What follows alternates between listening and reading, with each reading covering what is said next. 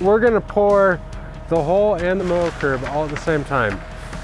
Well, if we do that, how are you gonna know where the hole is to set your post? All we're gonna do is just put some marks right where the center of the hole is. So that way we know where to stab the post. We need to finish building our gate post stiffener. So the stiffener that goes inside the vinyl post that we're gonna hang our gate off of. And what we have there is we have a 2 3/8 SS40 post with two 2 3/8 5x5 high density post stiffeners. Now, the trick for this, I'm just gonna take a little 1-inch self-tapping screw. I've got the high density post stiffener. I've got one right at the top and I have the other one set right above the top of the bottom of the, right at the top of the bottom hole, if that makes sense. So we're just gonna put a little self-tapper in right here. And this is gonna connect the two together so that I can just set one post instead of two.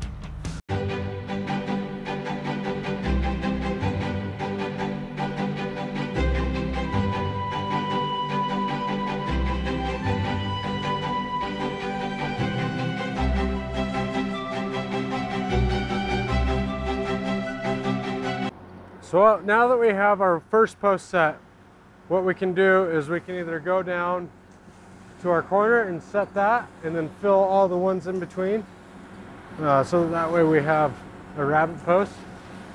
Or since we know our forms are straight, we can go ahead and measure off of one side and keep that measurement going the whole way down.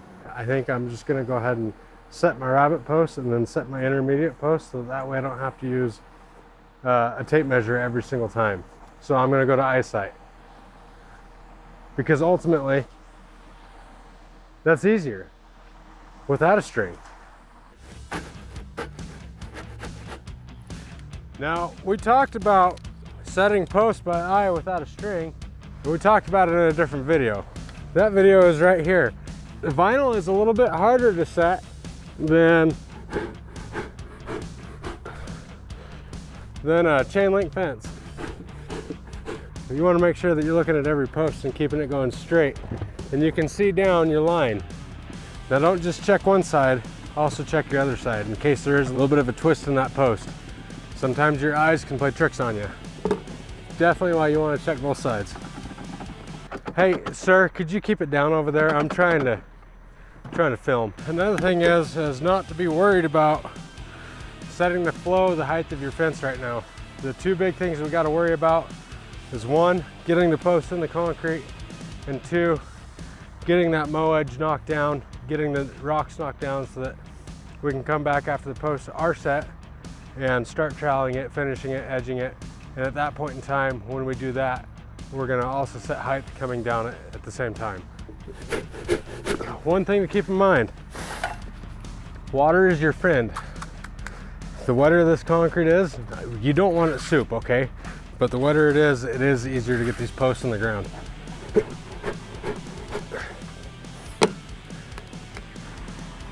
You're gonna get a workout. One of the biggest helpful hints I can give you when doing this, when you get to your gate or your corner, make sure, nope, don't judge me. Make sure that your holes in your post are going the right direction. I've done this. I've even set the post upside down. So make sure you don't get in that big of a hurry, that you're paying attention to what you're doing. Make sure that when you leave this post, after you get done setting it, that you're level in line.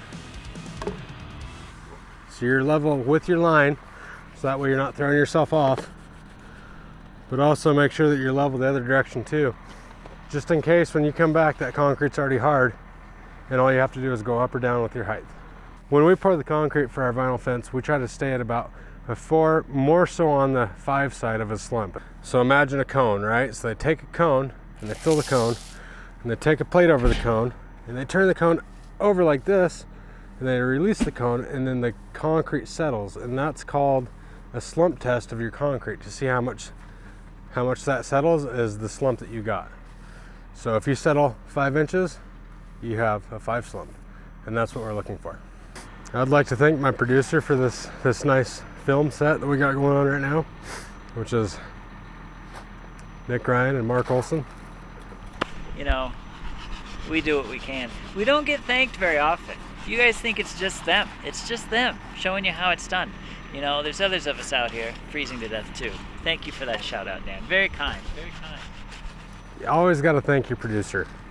So Andrew over there, he's putting the concrete in the holes and in the form. He's doing a good job, but he's leaving it pretty rocky and rough. Now the con man over here, he's coming behind, taking care of all of Andrew's dirty work that Andrew doesn't want to do. Troweling it nice, finished smooth. He's taking his trowel and he's screeding it while he's going, and then he's troweling it smooth, rough smooth, because as soon as we get done setting posts, we'll have enough time to come back through and do our edging and do our final smoothness and then do our broom. No matter how dirty the job is, everybody has to help out. These wheelbarrows, we've bragged them up. We've said everything that we possibly could say that's good about them. It's like the Cadillac of all wheelbarrows. Pace yourself. Don't bite off more than you can chew. Even though the truck can hold 10 yards, cut that load in half and make sure that you're not overworking yourself. You're giving yourself plenty of time to get that mow curb finished, all your posts set, and then take on your second truck. Maybe do a morning pour and an afternoon pour, and just make sure not to let the concrete get away from you. Once it flashes, you gotta get going pretty hard. When it starts to flash, it's starting to get hard and it's getting away from you to the point where you can't really work it too much anymore. Today is a cooler day, so definitely if you're gonna do something like this, go for a cooler day or go for a morning pour. If you're gonna go for mid-afternoon, say 75-degree weather, your concrete's gonna start curing a lot faster because it's gonna get hotter, your temperatures are good.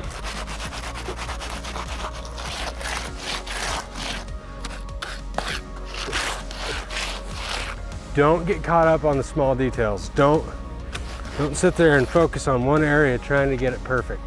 Because if you're focusing too much on one area, the stuff in front of you is gonna get worse. Once your concrete's here, get on it. Don't let a whole bunch of time go. I'm gonna say between now and when you first put it in here to about an hour, you wanna be done with everything that's behind you. The other thing you can do is, I know Dayton Superior makes a product to the point where you can apply it to the surf so that we have a longer work time. We use some of that stuff kind of sometimes, but today we just didn't think it was too necessary.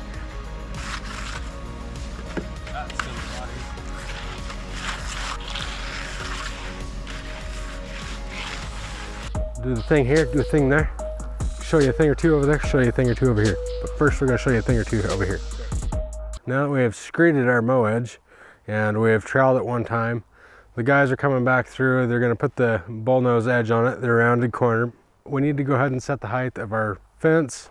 We're gonna set pretty close to the concrete. We're gonna set about within an inch is what we're looking for. We can even go a little bit lower than that. We can go all the way down to ½ inch. I like to see across the top of the post to see what the fence is doing. Obviously here we're gonna shoot flat for a little bit and then we're gonna do a grade change up. We're gonna go to this one right here. And we need to tap it down. Ooh, tool time. That's a beater block. It's a hard plastic block. What it is intended for is to sit on top of the post, just like that, so that when you need to tap your post going down on the ground or in the concrete, you're actually tapping on the block and not the post, risking cracking out your post. We're about a ½ inch there. We're gonna tap this one down too. Right now we're treating top of concrete as the ground. That distance is our gap. That would be our air gap between bottom of fence and top of concrete. Which, since we're on top of concrete, we don't need a huge air gap. Whatever my concrete does is what the fence is gonna do. Because we already took the average of the ground with setting the forms. So now that we have a mow curb, we're gonna follow that mow curb. This thing is really nice because it allows me to take a big, nice whack at it without having to worry about damaging that post. I'm sure that I did knock a lot of these out of plumb and they're a little bit crooked, but right now we're gonna go through, we're gonna establish height, and then we're gonna get everything back in line as well at the same time. If we were shooting straight flat, our fence would look like this, nice and flat across the top. But we do have that elevation change at the very end of the fence. we just want to smooth that out a little bit. I just want to lightly tap it. So when you're on an elevation change, we're gonna have our true 1/2 inch gap right here, or whatever we're gonna set. But on the back side of this post, because we're at an angle, you gotta remember our post is level, so we're gonna come out of the back side of the post at a smaller gap. Right now, all I'm trying to do is figure out how much rise is in this. So now that we have those all established and set, we're just gonna go back through. We're gonna make sure everything's plumb and level and everything's all in line. When I do go back through and I plumb everything up from side to side, I do pay attention to my level, but I also do pay more attention to the faces of my post. So I care about this face and this face, so that way if I see a discrepancy in my fence line, I can go back and take care of it. Oh yeah, we gotta show you how to broom the concrete. Just take a broom, just go out there and start sweeping it. Let me make sure that my makeup is good. I gotta go back to my dressing room. Just kidding. I keep on telling you about brooming the concrete. If we leave it nice and smooth like it is, when it's wet, it's gonna get super, super slippery. And just to hide any blemishes, we're gonna broom it. What are we gonna broom it with? Concrete broom. It's 12 inches long, about like only 1 inch wide, and you just take your hand and broom it. These bristles are a lot finer. They're not as coarse as like a house broom, because you don't want to gouge the concrete out. So now to see if we're ready to broom, what we're gonna do is we're gonna do a finger test. So I can put a little bit of pressure on it. There's a little bit of resistance there where my finger doesn't go sinking through. So I'm gonna say that we're ready to broom. We're gonna drag it to us. We're not gonna apply a ton of pressure. Just lightly just drag it. So that way you get those nice lines in your concrete. We'll see what happens when we apply too much pressure. I mean, that doesn't look nearly as nice because your bristles went into your concrete too far and then you started exposing that sand. We don't really want to expose that sand. We just want to have some nice fine brush strokes in there.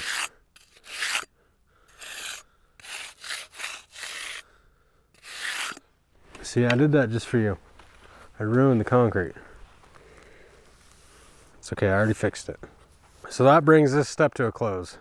We got our concrete poured, we got our concrete finished, edged, troweled, and now we have it broomed. So that brings this day to a close. When we come back, we'll install the fence. We will have taken all of our inside to inside post measurements. We're gonna add 3 inches and have our guys route all the fence material for us and pre-cut it.